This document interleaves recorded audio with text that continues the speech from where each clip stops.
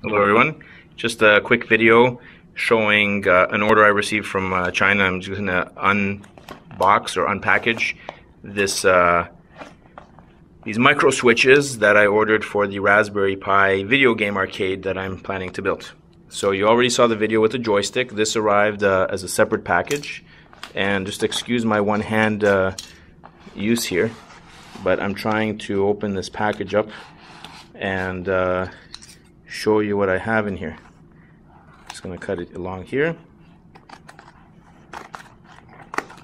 and 1 second. Okay, here we go. So I ordered 3 switches, and they were about I think I paid about $3 or so. It wasn't very much. They were really inexpensive. So this is what I have in the box, this bag. Let's open this up. Okay, BQLZR, not really sure what this is. Has some information in there, and there it is there. And we'll open this as a Ziploc here, and out comes the 3 buttons. Okay, I don't remember exactly if I ordered red ones, but anyway, there they are, the push buttons. They have decent springiness. And as you can see, if you can zoom in there, yep, this actual button itself is just a spring, and there's a clip. It doesn't have the micro switch in there yet, so what you have is the micro switches, which are here, that come separately. I hope they gave me 3 of them. Yeah, they did. And that gets installed in here. So I'm going to have to figure out exactly the way to mount it, but essentially it goes in probably like this, or maybe the other way, and when you press down, I'm sure these tabs on the side of the button, one or both of them, most likely makes contact with this switch and activates it. So I'm going to have to see exactly how they connect in there. And then of course, once the button is inside the recessed in the housing, right, this flange, the hole would have to be just slightly bigger than this, and I'm sure this, I'm not sure how it gets in with this. This has to bend out of the way somehow. It probably go in like this, and then bend, and then go straight down. And then from underneath, you would clamp down the button using this. So this would get threaded on the end here, and then screw up until it wedges the button, between this flange and this nut almost. It would be inside of the cabinet. So I'll show you when I get to that point. But again, just wanted to show you, very cheap.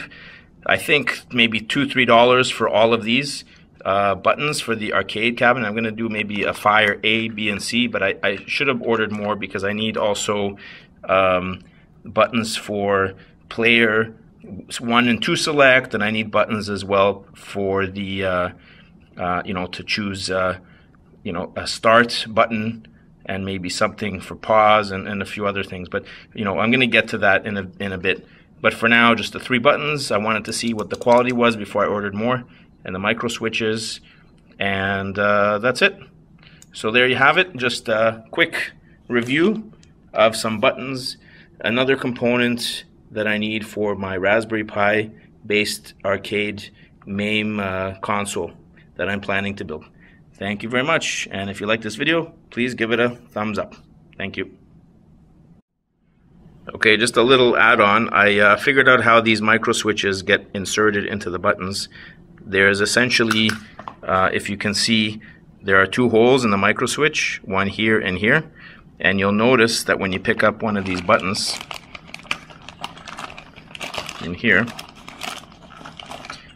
there's also 2 little dips. See there? One there and one there. So those 2 little pins that come out of there essentially line up with the micro switch, which would be inserted like this.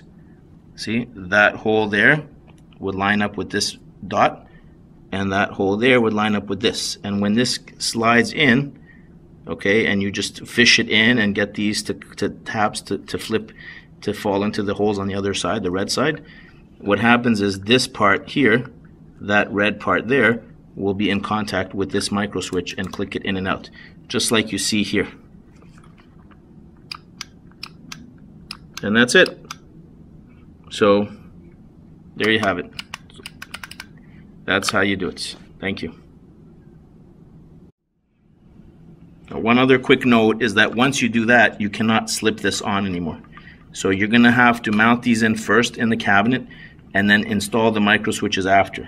You can see that these will thread over and then be able to tighten on like so, no problem. But if you put the micro switch on, you're not going to get this over anymore. Good luck. It's not going to fit over the end.